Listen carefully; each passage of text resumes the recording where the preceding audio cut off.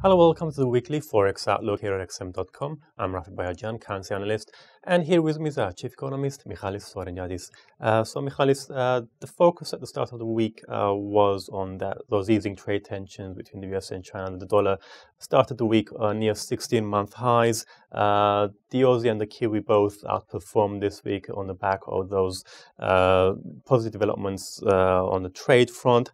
However, later in the week, the focus turned on Brexit and the pound. So what's the latest with that? Yes, I think it was an interesting development, Raf, because with the trade there was somewhat more optimism, but there were also some bad news about trade as well, which moderated the, let's say, bullish mood. So we are seeing a little bit of back and forth with respect to trade. What's for sure is that the US dollar is still kind of a safe haven of this story, so it tends to strengthen when we have stock sell-offs and maybe news about trade tensions and vice versa.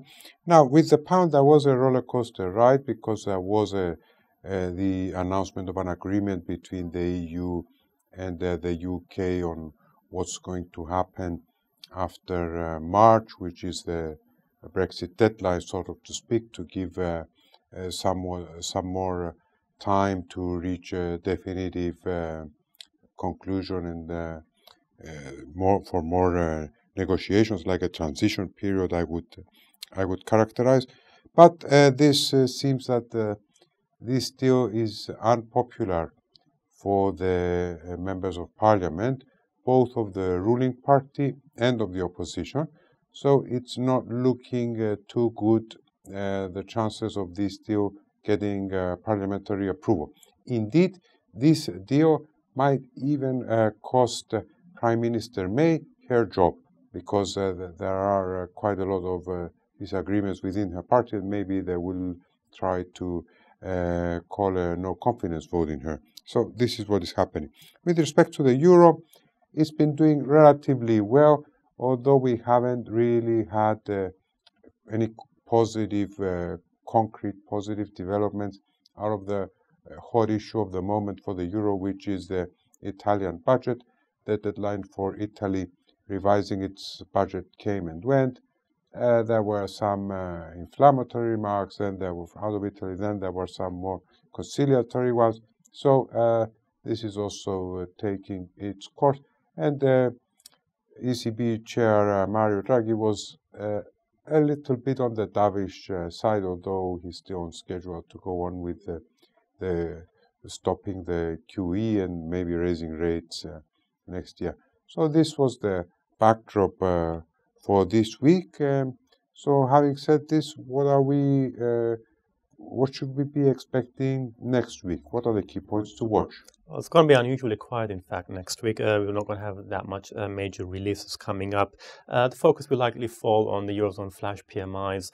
As you mentioned, Draghi was a little bit less hawkish this time around in his comments. So if those PMI numbers for November show a further slowdown in the Eurozone economy, we could perhaps see the euro potentially coming under pressure again. And you also mentioned Italy. They revised their revised budget on November 21st. We're going to have the European Commission giving its reply to that revised budget. Brexit will likely remain at the forefront. You were talking about Theresa May potentially facing a leadership challenge. So if we do see some developments on that front, the pound will once again remain, probably come under attack. In terms of the other data, we're going to have inflation numbers out of Japan and Canada. The loonie had been coming under downside pressure from falling oil prices. We saw a big slump in WTI prices this week. They fell to one-year lows. So perhaps some positive data out of Canada could help the loonie make a bit of a rebound. But overall, we do have the US Thanksgiving weekend next week. So we could see perhaps lighter market liquidity. Okay, so it should be an interesting week, and maybe I should add that Prime Minister May's and has been forecasted many times in the past, and this forecast did not bear fruit. So it'll be interesting to see what is going to happen this time around. Thank you very much, Rafi, for your input. Thank you everyone for watching, and have a great day.